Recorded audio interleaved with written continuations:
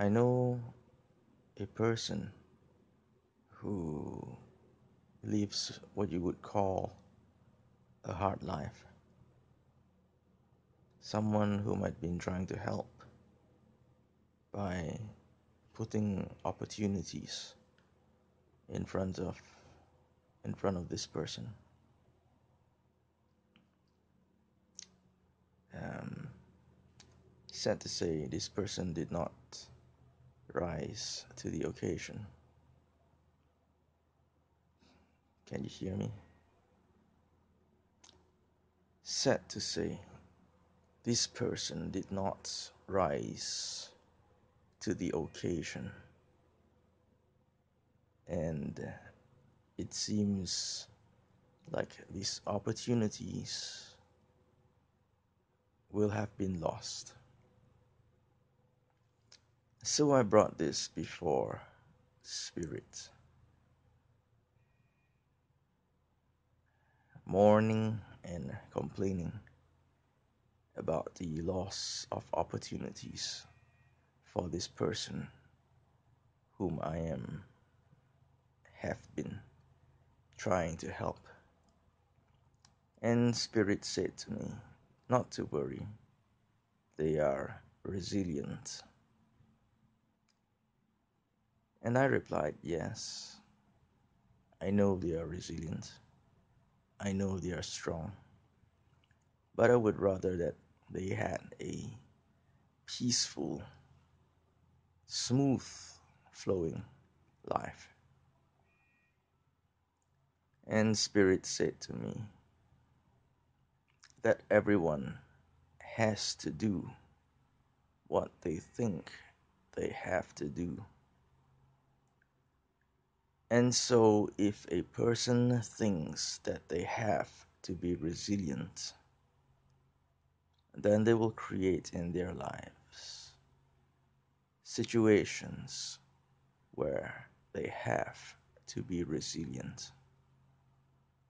And resilient they will be. But one needs to ask, was it really necessary to create those situations where resilience was a must? Could one not rather have created situations where life was not necessarily easy all the time, I would say, but flowing, I would say, just as a river in nature never flows as straight as a drain. It twists, it turns, it meanders, but it always flows. Would it not be better to create life situations that have a natural flow to them, rather than to create life situations that require one to be resilient and tough and strong to overcome? It's a fine line, of course, and it's paradox again, of course. You do want to be resilient when situations call for it. You do want to be strong when the need arises. You do want to be tough when you have to be tough.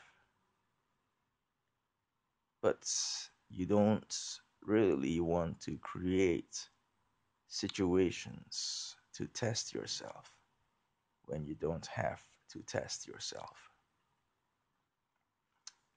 When Christ met Saul of Tarsus on the road to Damascus, Saul was on a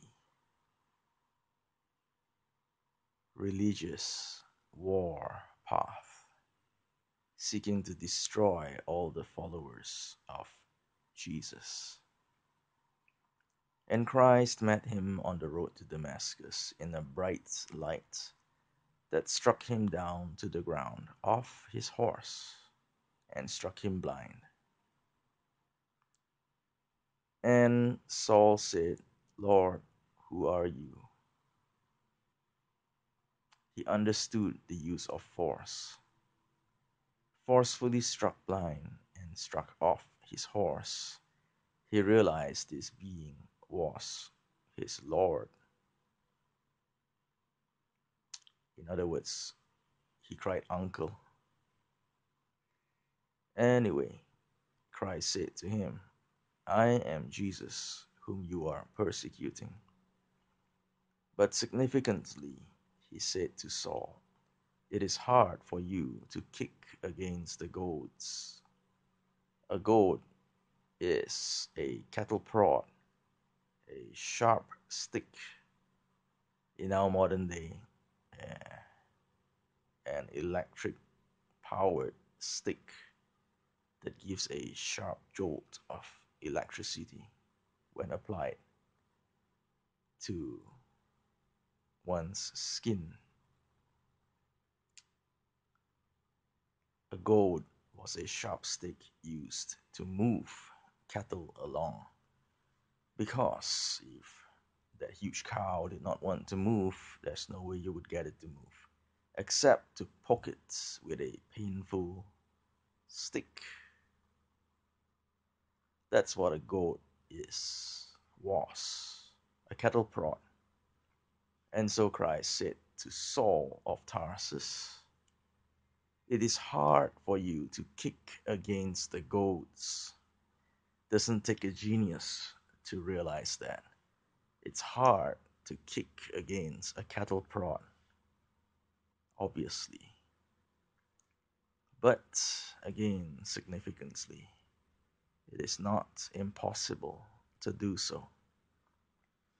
And in this life, there are people who, it seems, are determined to kick against the goats, to fight against this life,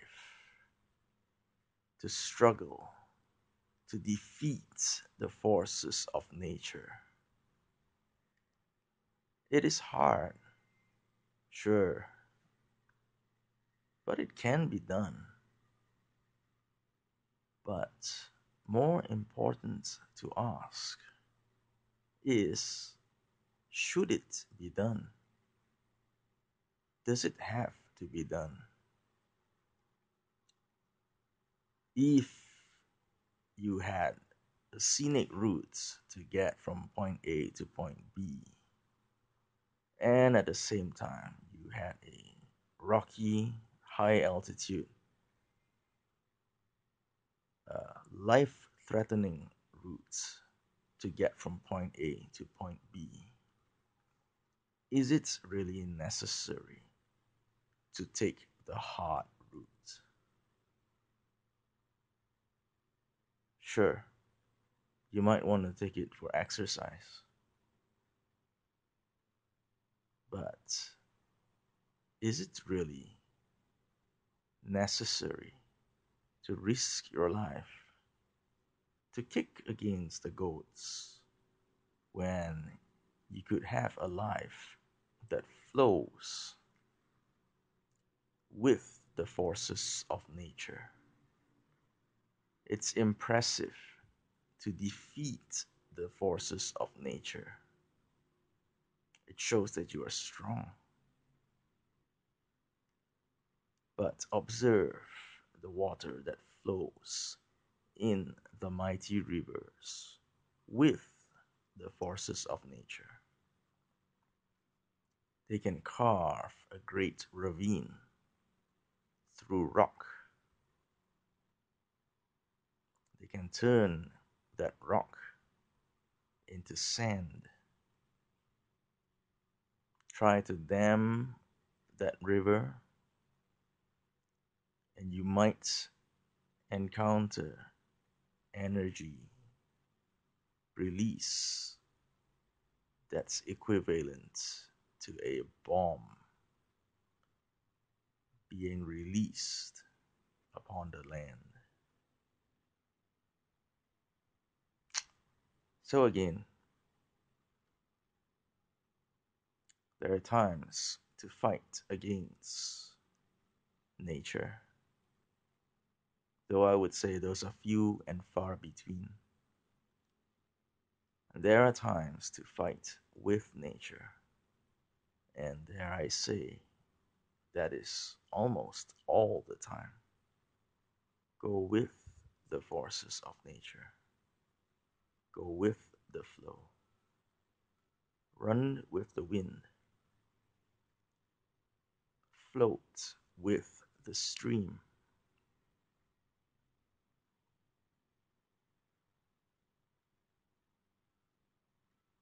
You'll go further